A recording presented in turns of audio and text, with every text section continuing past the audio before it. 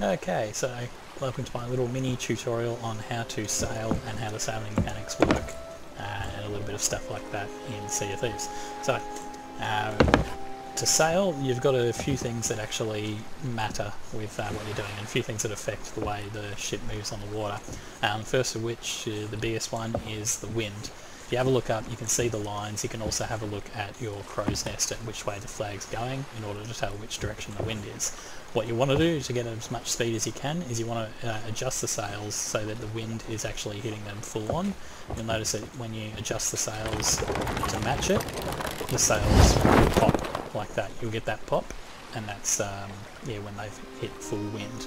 If you move them off that, see they'll drop down, and you get it. And when you go too far, then that's it. Now this is going to matter because when you're actually sailing, you are going to be turning around and you will position yourself differently to the wind, so you won't always have it on there unless you have someone working the sails in order to catch the wind as you move.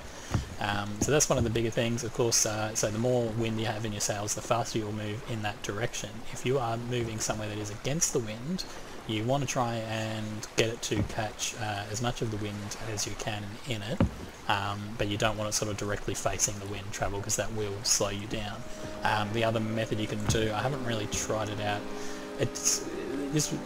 this whole thing of going against the wind is actually a little bit questionable. I still haven't figured out how much it affects your speed going into the wind. In the beta it was a little bit different. In the beta you could have it so you were catching some of the wind and you would get a speed boost, but I found that any instance that you're sailing into the wind, you will slow down quite considerably. One method of that is actually setting the sail length. You can pop it up slightly so that you are actually having less sail in the wind. You can drop it down. One thing to note as well is that it actually drops down a lot faster than it goes up, so it's probably best if you are on a galleon rather than a sloop is to have two people on the sails when you need to adjust the sails. The other thing is the helm. So you've got the wheel. Now on a sloop you've actually got, when you turn this around, you've got one whole rotation to the left and one more back to centre it. When you hit the centre, you'll hear a big clunk like that, and of course you've got one whole turn around to the right. On a galleon you've actually got two whole turns in order to get the rudder to turn all the way around. Also you've got your compass directions here, so even if your view is blocked by the sails, I'm just going to drop that.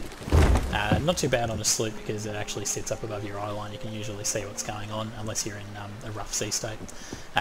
Yeah, basically you can just have someone in the crow's nest or someone else on the ship guiding you by telling you the compass direction, and you can just keep an eye on the compass as the helmsman. One of the other things that affects it is actually the water itself. So you can see here we're in fairly calm waters at the moment.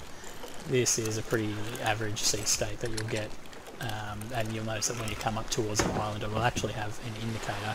I might actually do that now. You'll notice that as I'm moving around I'm actually going up and down on this on the ocean, and if I set my wheel back to the centre, I'm now centred. You'll notice that the position of the sail to the wind as well as going up and down on the waves actually does knock us about, and if you keep an eye on the compass it will start to turn a little bit more depending on the sea state you're in. It is a little darker now and the seas we're going towards do seem to have a little bit bigger waves. Nothing too spectacular. You won't really notice too much of a difference now because we're getting a lot of waves. But you will notice a massive difference on the sail towards the storm here. But I've noticed that when you do go into storms and you're near somewhere and you have something bad, so we got green. So at the moment, green sea state seems to be the average sort of sea state, but it might be actually this is just sort of indicating the island. I'm pretty sure that's it.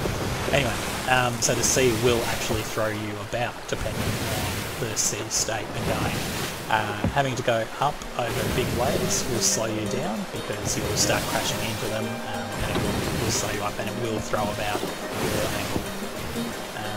That is about it for sailing. Actually no, there's still a little bit more, especially to do with the sails. So if I were to turn here to the full right, actually we'll go full left because it's wind.